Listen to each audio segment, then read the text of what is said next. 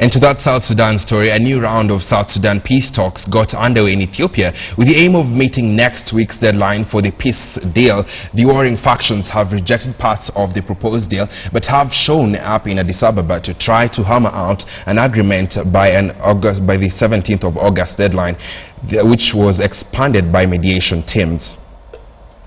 Even though the government is The Intergovernmental Authority on Development, IGAD, has been mediating peace talks in South Sudan with a view toward ending the ongoing conflict between forces loyal to President Salva Kiir and rebels allied with his former deputy Riek Machar. In the new talks, parties to the South Sudan peace process will deliberate on the compromise agreement put forward for signing by the 17th of this month by the extended IGAD Plus group of regional and international states and organizations. At the opening of the negotiations, the warring sides expressed wishes for restoration of peace, but accused one another of repeatedly violating ceasefire deals.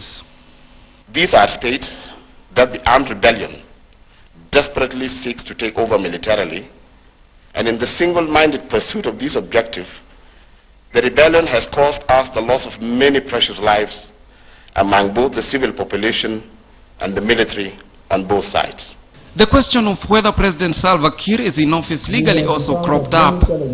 I would like to bring to the attention of the mediators and the South Sudanese stakeholders that I'm negotiating with a government that has lost its legitimacy as of July 8, 2015. Hence, it cannot continue to claim legitimacy to deserve that special advantage in power sharing. At least 2.2 million South Sudanese have become refugees or been displaced by the conflict.